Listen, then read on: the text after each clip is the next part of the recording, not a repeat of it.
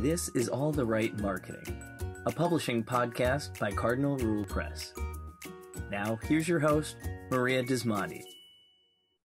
Welcome to All the Right Marketing, where we talk with business owners and industry leaders about marketing their programs and their products. But by now, you know that the products that we talk about here are books. Today's guest is Diana Murray. She writes stories and poems for children. She's the author of the best-selling Unicorn Day series and more. She grew up in New York City. We were just talking about it, and still lives nearby with her husband, 2 kids, and a dancing dog. Welcome, Diana. Thank you so much for having me. Hi. So we need to start by hearing the story about mailing a manuscript submission in with bite marks. Tell us about this. Oh, right. So back around 2008, that was pretty much close to the beginning of my journey into writing. And we lived in the Bronx at the time. My kids were very young then. So my oldest at the time was about 3. And there weren't as many online submissions back then. It was mostly, hard copies that you had to get in the mail. So it was kind of like a pain to get everything together. And I didn't have an agent yet. So I was doing everything myself. And we walked to the corner to mail my submission. It was in a big yellow envelope. And of course, I had my daughter helping me. And then I look down when we get to the mailbox and she has it in her mouth.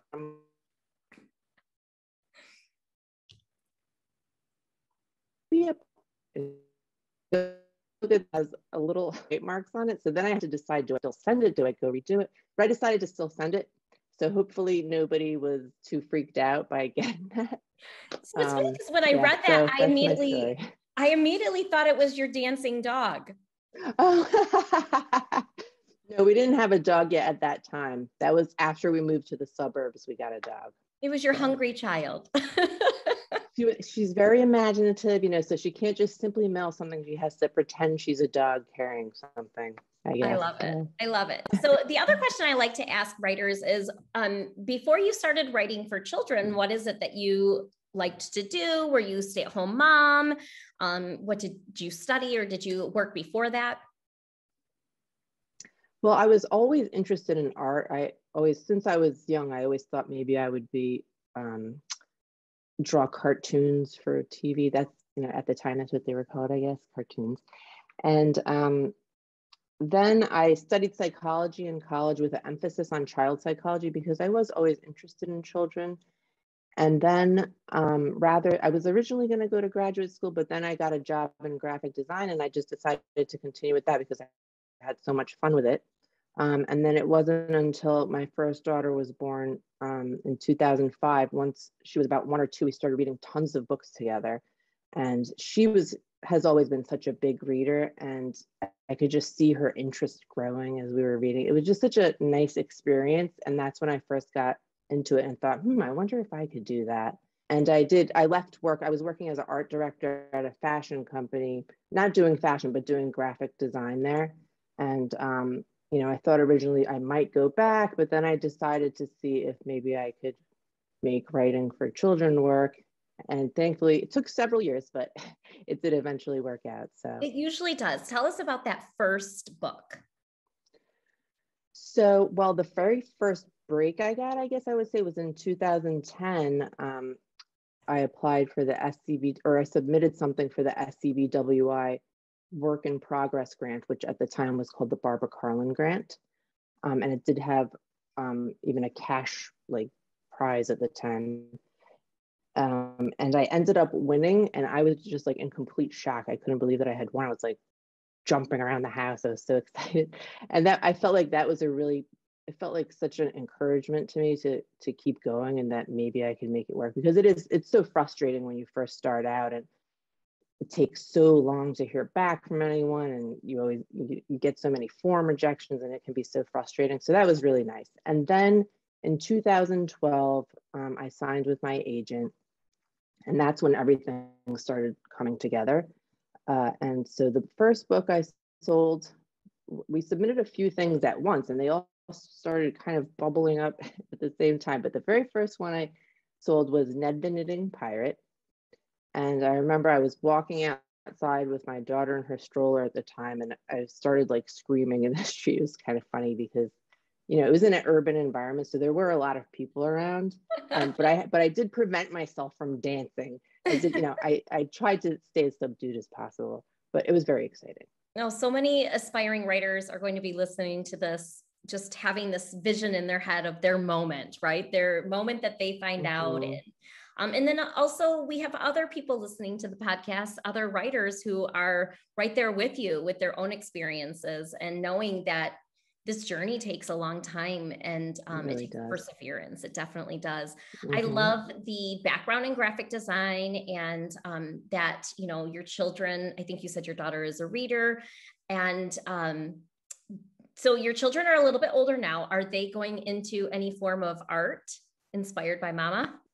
Yeah, so my oldest now, the one who held the envelope in her mouth, is now almost 18, and she's actually looking to apply to colleges, and she's looking to study art. So yeah, she's always been very artistic. And my youngest daughter is going into 8th grade right now. She's also artsy, but in a different way, like more like fashion and interior design and stuff like that. Fun. I love to see what trickles into the family. Yeah. One of the things you and I were talking about was, what would the podcast title be? And one of your answers prompted my next question. But before I get there, I don't want to go too far ahead of myself. We have a little bit of time to make up. So now we're around 2012. You have an agent. Is it the same? Have you been working with the same agent for the last 10 years? Well, I worked with that agent for about 10 years, like a really long time. And I still love her. Like, she's great. And we have, still very positive and everything. But I did leave that agent around in 2020, I think it was, and signed with a new agent. So now I'm with somebody else that I also love. Okay. But they're just, So fantastic. So you've had experiences with a couple agents, and since 2012, how many books are in your published series, or not series, but your published portfolio now? So I guess out right now, I think are about 20, but there's like more coming. So like maybe altogether like 25-ish. And I guess it's a good problem to have that I can't remember exactly. That is awesome. So, but is yeah, really it's great. We'll make sure that in the show notes, people have links to your website, your social media. It sounds like maybe Twitter and Instagram is where you're spending some time, so that they can check out your books. But we've got more to talk about. Are you ready for this? Yes. So you're always working on something. Tell me about that. Very true. So I just really love writing. I never expected to get into children's writing, but I just enjoy it so much. And I feel like I enjoy it no matter what my emotion is. Like if I'm really upset about something, I love writing. And if I'm really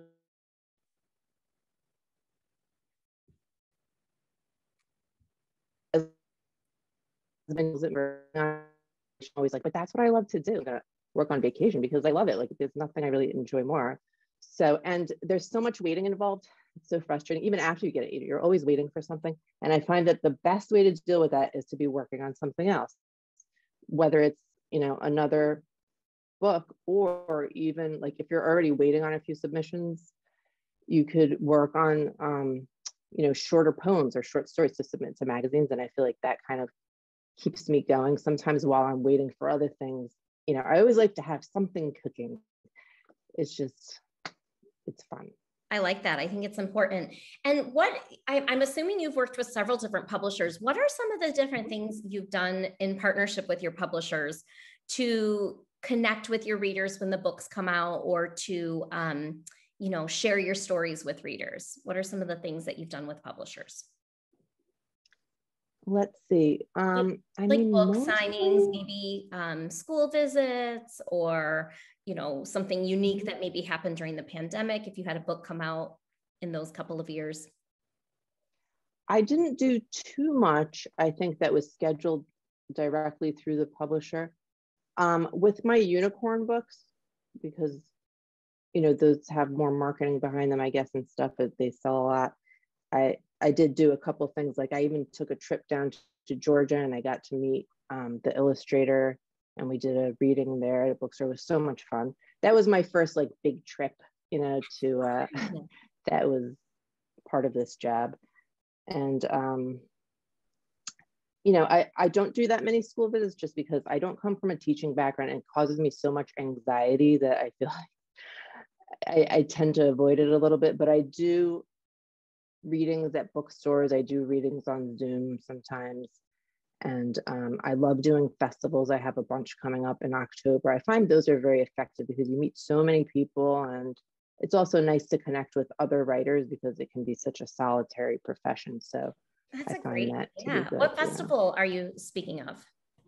So a couple coming up, there's the Chappaqua Festival, and there's the Rye Book Festival, the Warwick Festival, Maplewood, New Jersey. Those are all I can think of right now. I'm sure I'm missing. Amazing. We don't have a ton as far as, we're out of Michigan. Okay. I know SCBWI does something big in Ann Arbor a couple times a year for writers, but we don't have festivals in our community. Oh, that's okay. 4 right within, yeah, from your home. Yeah. Yeah. Yeah, I really enjoy those. And do you have to sign up ahead of time, or how does that work? You do. You have to sign up ahead of time. There's usually an application you fill out, and you don't always get accepted either. Like I've done the Princeton Book Festival before, which is really huge. I've only been accepted to that one time. Every other time they've rejected me. So, and then there's also the Hudson Book Festival, which is awesome, which I've also only been accepted to one time. So I think they do partially. They like to, vary which authors they have come because, Absolutely. Well, I need to tell you, Diana, that our family, this interview is exciting because our family is actually a big fan of yours. We have 2 of your books, and you can see the bookshelf behind me. Then there's also 3 children in our home, and they have bookshelves in their rooms. I could not find your books, and it was driving me crazy. And I was like, I was telling the kids, I'm like, I have an interview with her tomorrow. I need to find her books. And they knew exactly what books they were. So I thank you for the work that you are doing. And I mean, clearly you're inspiring our next generation of creative individuals, like those in your own home. Is there a project that you have coming up that, you would like to share with our listeners? Maybe something that's being released later on in 2022 or something that's been announced for 2023? Sure. So right now, the book that I just had come out in August was Groggles Monster Halloween, which is a follow-up to the first book, which is Groggles Monster Valentine. And then in October, I have the 3rd in the Unicorn Day book series, which is called Unicorn Christmas. Ooh. And it hasn't come out yet, but I do have hard copies. In fact, I'll show you. Here's one. This is the international edition, which I never had one of those before. And I'm still not exactly sure what that is, but I know that it has British spelling, and this one is a soft cover, but it still has glitter, which is very important. Oh, that's exciting. That is very cool. So there's 3, is that the 3rd one you said in the unicorn? That's the 3rd one. And then the one coming there, I'm already looking at art for the one coming out after that, which is going to be Mermaid Day, which hasn't been announced yet, but yeah, I'm really excited about that. So it's going to branch out into other topics. And then some others coming this year are Someday Maybe with Macmillan, and Love Stinks, which is another early reader for Valentine's Day. It has a skunk character. And then finally is Firehouse Rainbow, which is my first book with Little Golden Books. I was so excited about that because I used to read those as a kid, and it just felt so surreal to see my name on there. Oh my goodness. I'll have to look for that one. We've got our own little collection of those little golden books as well. So Cool. That's really special. Well, you are a busy woman, and I think the greatest advice coming out of this interview is to always stay busy, to continue to work on something, even when, like you said, you tap into those negative emotions just as much as you're tapping into those positive emotions, and it just keeps you moving forward in the work that you're doing. So yeah, and I think that moving forward is actually a very key phrase in this business. Just keep moving forward. If you get a rejection, keep moving forward.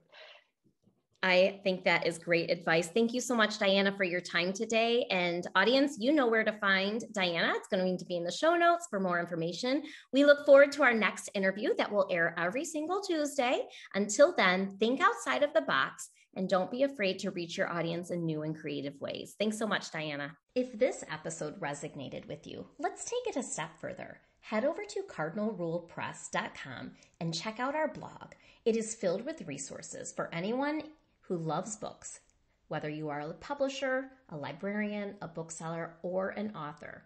We help you to figure out ways to get visibility around those books. Thanks for listening to All the Right Marketing with Maria Dismondy.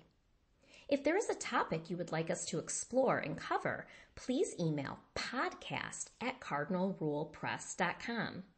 Head over to our website, cardinalrulepress.com, to sign up for our monthly newsletter where you can learn more tips on getting books visible into the market. Last but not least, follow us on Instagram for a daily dose of all things books. If you enjoyed this episode, rate and review or share with a friend or colleague. Thanks so much.